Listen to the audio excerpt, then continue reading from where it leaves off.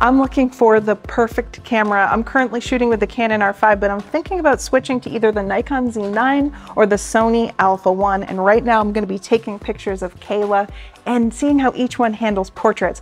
Now, I'm not just looking for the best portrait camera. I'm looking for the best overall camera for me. That means it has to do landscapes and travel, portraits, and wildlife, which is going to be the most challenging photographic thing I'm going to be putting these cameras through. So for now, if you look over here, you'll see I have all 3 camera setups and I have the lenses to go with them to test each system.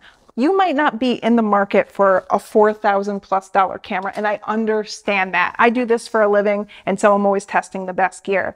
Luckily, my sponsor KEH has a bunch of budget options, and I'm gonna recommend them down here in the description. So if you're looking for something great on a budget, use up to 40% less than retail. They test it. They have a 180-day warranty. You can trust them, and they have over 66,000 things in inventory at KEH. Plus, we have a 5% coupon if you go down here, and if you sell your gear to them, you can get a 5% bonus. So thank you, KEH, and let's get started on these pictures. This is the Sony Alpha 1. And at $6,500, it is the most expensive of the 3 cameras. It has 50 megapixels, 30 frames per second, and for portraits alone, it's a little bit overkill. But like I said before, this is a part of a greater series, and so this has other capabilities I'll need in my next video for wildlife. One advantage that I noticed with Sony is it has a flash sync speed of 1/400th of a second. The Canon's is 1/250th, which is pretty standard, but Nikon left out a mechanical shutter altogether, and a lot of people praise this, but the thing is, now their sync speed is only 1/200th of a second. That might not matter for some of you, but I noticed when I was taking action shots of Kayla's hair, the Sony was freezing it better. I think that the flash sync speed is going to make a difference if you have movement in your portraits in the studio. The next camera is the Canon R5. And at $3,900, it is the least expensive of the 3. It has 45 megapixels, 5 fewer megapixels than the Sony, but I don't think you're going to notice the difference. All 3 cameras have 2 card slots, so you don't have to worry about losing all of your clients' photos. One thing that the Canon R5 has that the other 2 do not is a fully articulating screen that turns around so you can see the front. This might not matter to you, but I love it because I often take video of myself, and I'm a big fan of taking self-portraits. It's a great way to get practice on a model if you don't like that awkward interaction. This is the Nikon Z9, and it's the largest of the 3 cameras, and it's almost twice the weight. One thing I noticed is that the Nikon does actually get a little bit cumbersome, especially since I always seem to be holding something else, whether it be a prop in the foreground or a reflector. I know that I could put things on stands, but I typically don't. This little bit of extra weight might make a difference to me. It might not matter to you at all. Maybe you prefer that it has this built-in battery because you're shooting all day at weddings or something. Consider if you care more about the weight or the extra battery. For me, I'd rather carry a little battery in my bag and have a lighter setup in my hand. Has 30 frames per second.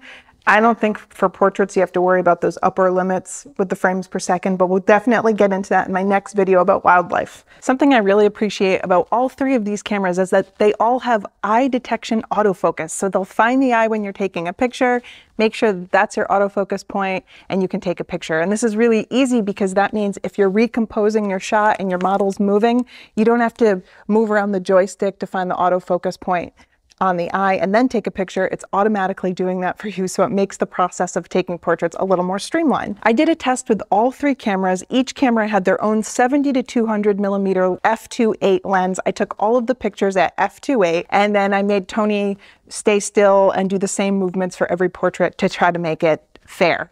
The Alpha 1 had the best results. I think that the Canon was almost tied, but the Alpha 1 snapped into focus a little bit faster, and that would be good if you were taking pictures of models who are moving around a little bit, portraits, or if they're flipping their hair. The Canon R5 also had incredible results. It didn't have any problem tracking Tony's eyes, and all of them were perfectly in focus. Some of them were maybe slightly off, and by that I mean maybe they're focusing on the eyelash instead of the eye. That's something you notice if you're at f2.8 and 200 millimeters. The Nikon Z9 also has very good eye AF but this one was not as reliable as the other two cameras. It was front focusing quite a bit, sometimes on Tony's eyebrow, sometimes on the lashes. It mostly nailed the pictures when he was looking directly at the camera, but as soon as I had him look at 3/4 or in profile, it was losing the eye. So it's still a good usable function on the Z9, but not quite as precise as the Canon and the Sony. That having been said, Nikon has been making huge improvements over the last few years, so I think they'll be caught up shortly. When you're choosing a camera body, you have to also consider the glass for a few reasons. You have to make sure that the glass that you want is available in a sharp version of that lens. So you might want to shoot 70 to 200 and find out that your camera that you're picking doesn't have the best 70 to 200 of the bunch. The other thing is the price.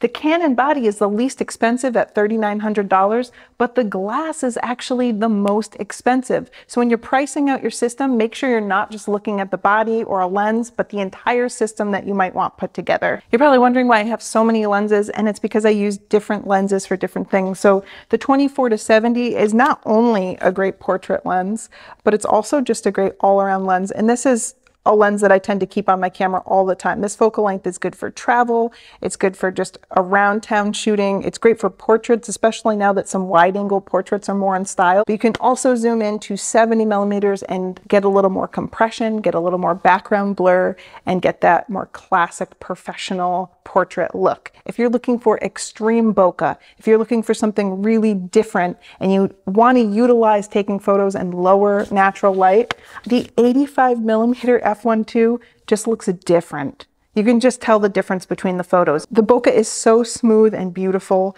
You get this look like your subject is just popping right out of the picture. For each system, you can see the one lens I have in common is the 70 to 200, and I think that's considered like the classic professional portrait lens. It goes from 70 to 200, so you get 70 more wide angle. Once you go to 200, you get a lot of compression, and that's especially flattering if someone has deeper features. A longer nose like I do would be compressed. So that can be a very flattering lens. So let's get into it. First, we have the Sony Alpha 1, and we have the 70 to 200 f2.8 G Master 2. So this is the second version. It's more expensive at $2,700, and I'll be testing this to see how sharp it is. Zoomed into 102 millimeters at f8. Really beautiful and clean. Let's raise those shadows perfectly in focus, nice and crisp. The skin looks great, the texture looks great, the contrast. We'll look for some chromatic aberration and specular highlights, and everything looks really good and clean. Same here at 83 millimeters. This is an edited photo, it looks great. The next is the 85 millimeter f1.4, and this is a little bit older. It's $1,800, and we'll see how this stands up against the newer lenses. Again, beautifully sharp. This eye's in focus now. You can see the skin looks nice and sharp and great contrast. This is edited again. We can look at the braids here, and there's no chromatic aberration. The out of focus specular highlights look really nice and clean. This is the 85 millimeter lens opened all the way up to f1.4 in natural light with backlighting. This is a far more challenging scenario. This is where I started to see that 85 have some issues. It's a little softer, but it looks a little mushy right here in the specular highlights. Here it is again, there's a lot of chromatic aberration. That can be fixed in Lightroom. If you're not pixel peeping, I don't think anyone would notice if you're gonna be doing a lot of edits anyway. I do think this is the weakest lens in the lineup. This is the 50 millimeter f1.2, and it is $2,000.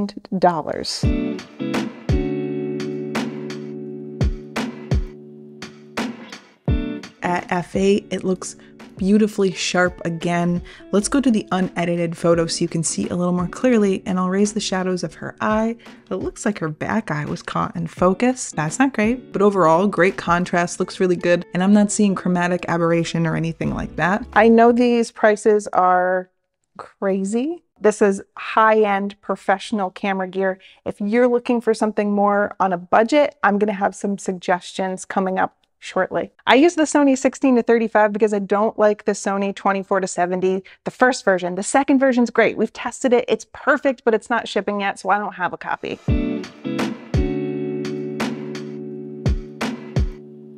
And this is already cropped heavily, so we're not going to zoom in and see a ton of sharpness, but it's sharp, no chromatic aberration or anything like that. It looks clean. And this is an uncropped photo, just so you can see that it's heavily cropped and it still looks pretty sharp. Next, let's talk about that expensive Canon glass. This is the 70-200 f2.8 and it is $2,800. Look how much smaller the Canon 70-200 is. That matters to me because that's that much more room I have in my bag versus the Sony or the Nikon.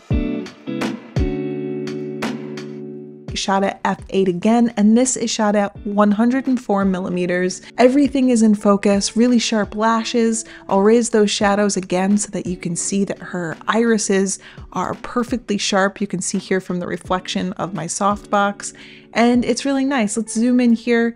No chromatic aberration in these areas. The blurred out areas look really nice. 79 millimeters f8, and again, everything looks really clean. It looks great. It's sharp. What more could you ask for? She has perfect skin, so this resolution is not going to bother someone like her, and it looks wonderful. The 85 millimeter f1.2 is a really special, beautiful lens. This is also $2,800. Everything is super sharp. Her eyes are dark, so I'm going to lighten the shadows just so you can see that everything is sharp here. Her hair is not showing any chromatic aberration. The out of focus areas look really smooth and creamy and clean. And this is an edited photo so that you can see what a final result might look like. And this is really beautiful. This is the unedited version so you can see the raw colors and everything. This is the 50 millimeter f1.2. This is $2,400. Shot it at f8 to make sure a lot of stuff is in focus. Let's zoom in here and see the results. This is zoomed into 200%, so it's really close. And you can see everything is super sharp. It looks beautiful. Let's look at her dark hair against the light background. I don't see any chromatic aberration, and the out of focus areas and the specular highlights and everything look nice and clean. This 50 millimeter lens is beautiful and a great all-around lens, and also a great portrait lens. And this is the 24-70 f2.8, and it is $2,300.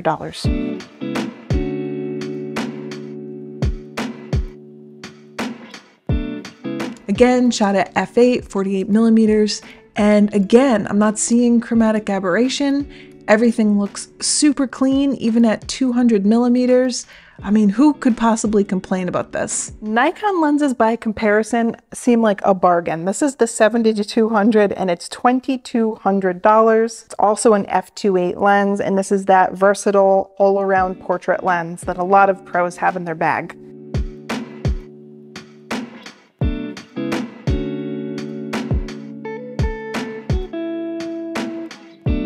At 110 millimeters, and this is incredibly sharp. Look at her eyes, her eyelashes, her skin just looks gorgeous. Let's go look for that chromatic aberration, and I'm not seeing anything.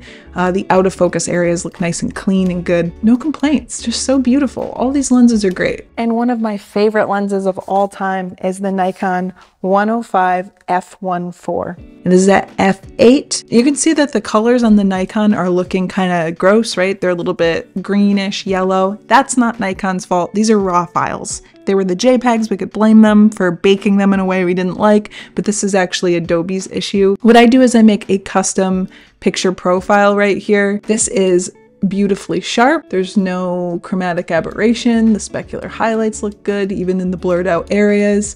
And it's just a great lens, one of my favorites. This is the 105 again. I chose a heavily edited photo just to show you what you're gonna do anyway. Edited, of course, but oh, how beautiful. Next is the 24-70 f2.8, and this is about $2,000.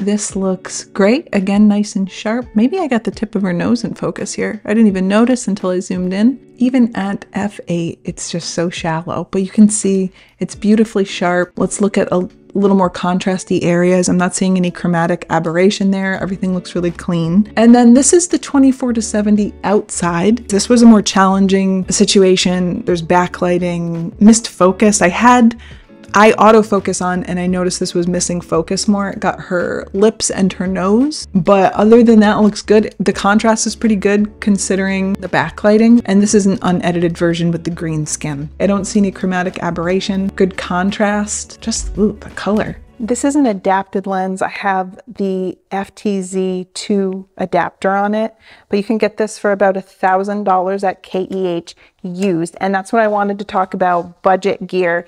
You can get really great lenses from DSLR cameras, put an adapter on them, and then put them on your new mirrorless camera and have way more lens options for less expensive prices. So that's something that you should really consider. And if you're looking for less expensive lenses and bodies, you should consider KEH. You can get a Nikon 50mm f1.8G for $172 at KEH. If you're looking for a more budget but professional camera, you can get the Nikon D850. It has 45 megapixels and it's a bargain at $1,900 at KEH. That's still one of my favorite cameras of all time. For Sony, you can get an older 70-200 first version for $1,700. If you're looking for a more affordable body, you can get the Sony A7R III with 42 megapixels for $1,900. And for Canon, you can get the 5D Mark IV for $2,100 at KEH. Just because they're not mirrorless, they're not the newest, they're not the most expensive, doesn't mean you can't get professional looking, amazing photos. So consider checking out DSLR bodies if you're on a budget and you want to save some money. And of course, try KEH. They have a 180-day warranty. They have over 66,000 items in stock, and you can save 5% when you use our coupon code in the description, or if you'd like to sell your gear there, you can get a 5% bonus. So check out KEH and check out the links in the description down below. Something kind of amazing has happened as I've been testing these, because just a few years ago when we were testing mirrorless cameras, we were telling people not to switch from DSLR to mirrorless. Things were flaky, like the eye detect autofocus wouldn't work. The autofocus just in general often was flaky, and you were paying a premium price for technology that was not as good as older technology in DSLRs. We were pushing people away from going the mirrorless route for a time. Now I'm here reviewing the top 3 flagship mirrorless cameras, and I like all of them. I truly don't think you can go wrong. I know that's not an exciting or sensational or controversial viewpoint, but I'm really excited when things go well. So I guess for now, I'm leaning towards the Sony and the Canon, just because the Nikon is a bigger form factor for me, and I'm also going to be using it for travel and landscape. But maybe the Z9 will redeem itself when it comes to wildlife photography, because they have a brand new 800mm lens and I'm dying to try it, and that could make all the difference. If you want to see my travel and landscapes video that I already shot, that's in the description down below. If you want to see how these 3 cameras do in a wildlife shootout, that will be my next video, so be sure to subscribe so that you see that come up in your feed, and hit the notification bell. Thank you so much, KEH, for sponsoring this video and for making buying and selling gear so easy. We sell all of our used gear to KEH because we've been scammed many times and we don't have to worry about that. We buy so much of our used gear from KEH because they check every single piece of gear that comes in and they make sure it's in working order, and they give you a 180-day warranty. So if it doesn't work, send it back and they'll make sure that you're taken care of. So go to keh.com and check them out. Our links are in the description down below. Thank you.